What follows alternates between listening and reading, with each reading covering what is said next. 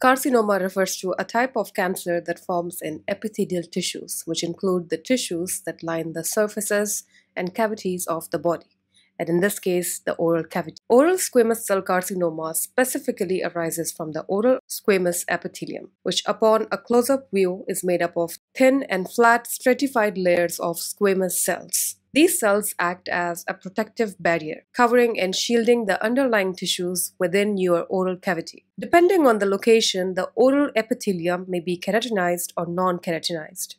Keratinized tissue has a proteinaceous layer of keratin on top that protects the tissue from wear and tear, such as on the hard palate, gingiva, and the top or the dorsal surface of the tongue. Non-keratinized is seen on the buccal and labial mucosa, lateral and ventral borders of the tongue, and floor of the mouth. Beneath this epithelial layer lies the lamina propria, a connective tissue layer separated from the epithelium by a basement membrane. In many regions, a deeper layer called the submucosa, composed of dense, irregular connective tissue, is also present. And in some areas, however, the submucosa is absent, and the lamina propria is directly bound to underlying bone or muscle. If you want a more detailed explanation of the oral mucosa structure, don't forget to check out my separate video dedicated to this topic. Let's look at the etiology of oral squamous cell carcinoma. Oral squamous cell carcinoma develops due to a range of environmental, infectious, immunologic, and genetic factors. Many of these factors are also responsible for the development of oral potentially malignant disorders, which are a group of clinically identifiable lesions such as leukoplakia, erythroplakia, oral submucous fibrosis, and oral lichen planus. All these carry a higher risk of transforming into oral squamous cell carcinoma over time. Major contributors include tobacco use, which contains carcinogens like polycyclic aromatic hydrocarbons and tobacco-specific nitrosamines. Ethanol in alcohol increases mucosal permeability to carcinogens. Betel quid contains nitrosamines and erycholine that promote mutagenesis. Human papillomavirus, especially type 16, contributes to genetic alterations in oral epithelial cells. Poor nutrition like low intake of fruits, vegetables, and vitamin D, environmental exposures like dust, heavy metals, and poor oral hygiene, inherited conditions like Fanconi anemia and dyskeratosis congenita impairs DNA repair mechanisms. And finally, immunosuppression seen in HIV and AIDS patients who are transplant recipients. All these reduces tumor surveillance. Let's look at the step-by-step progression from normal epithelium to invasive oral squamous cell carcinoma.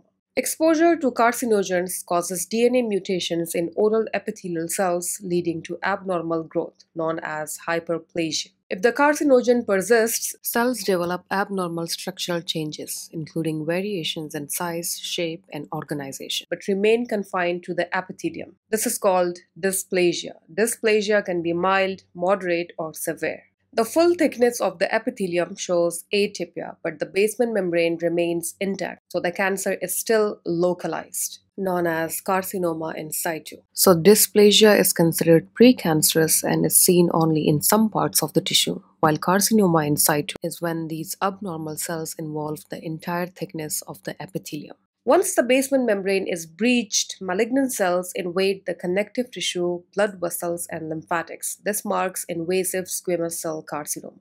So the integrity of the basement membrane is the line between non-invasive and invasive cancer. On a molecular level, the normal balance between genes that prevent tumors, known as tumor suppressors, and those that promote cell growth or oncogenesis is lost. Tumor suppressor genes like p53, retinoblastoma, or RB gene, p16, which usually repair DNA or destroy abnormal cells, become inactivated or mutated. Here's how tumor suppressor genes normally protect us. During the cell cycle, checkpoints at G1, S, and G2 phases act like security gates. Tumor suppressor genes like p53, RB, and p16 stop the cycle if there's any DNA damage, either helping repair it or pushing the cell into rest or G0 or death phase. But in cancer, these genes like P53, RB, and P16 become inactivated or mutated, disabling these checkpoints. The result is damaged cells slip through, divide uncontrollably, and that's how cancer starts. At the same time, oncogenic pathways become active. Under normal conditions, a cell only grows when a growth factor binds to a receptor on the surface of an epithelial cell, like the epithelial growth factor receptor. This triggers a signal inside the cell through proteins like RAS and leads to controlled division via pathways like MOP. But in cancer, this system gets hijacked. The RAS gene is mutated and it becomes permanently active even without any growth signal. This means the cell keeps receiving growth signals all the time, leading to uncontrolled division and tumor growth. Let's now come to the clinical features of oral squamous cell carcinoma. Oral squamous cell carcinoma is a common form of cancer worldwide. It makes up about 90% of oral malignancies and affects appearance, speech, swallowing, and taste perception. Oral squamous cell carcinoma primarily impacts men, especially middle-aged to older men, who are the most at risk. Although the exact cause of oral squamous cell carcinoma is not fully understood, individuals with oral potentially malignant disorders, as previously mentioned, are more likely to develop oral cancer than those with healthy oral mucosa since they share many of the same risk factors. Oral potentially malignant disorders include lesions such as leukoplakia, erythroplakia, oral submucous fibrosis, and oral lichen planus. You can find detailed illustrative videos on all these 4 topics under my oral pathology playlist. Out of all these potentially malignant disorders, oral leukoplakia carries a higher risk of turning into cancer. This risk is higher in non-homogeneous types of leukoplakia. One rare but serious form is called proliferative verrucous leukoplakia. It appears as multiple thick, white, warty patches with a predilection for gingival tissues and is usually asymptomatic. However, it behaves aggressively, often comes back after removal, and up to 60 to 100% of cases eventually develop into oral cancer. Sometimes areas of leukoplakia may develop red patches. This suggests severe DNA damage and cellular atrophy, which makes the underlying blood vessels more visible, giving a reddish appearance. At this stage, the lesion is called erythroleukoplakia, showing both red and white areas. Over time, it may progress into a fully red lesion known as erythroplakia, which carries a much higher risk of malignancy.